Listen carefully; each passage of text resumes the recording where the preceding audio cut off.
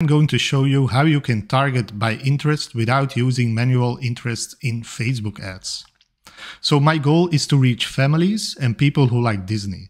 For this example, I'm using location targeting. I'm going to hyperlocal target Disneyland visitors. So I'm entering Disneyland in Paris as a place. So add this place to your targeting and be sure to select 1 mile range. Now, a very important step is to select people recently in this location.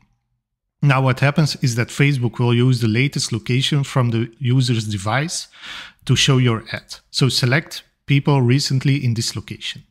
Now you only want to reach people who are browsing on their mobile devices. So for that you have to navigate to the placement section and instead of Advantage plus placement, select manual placements.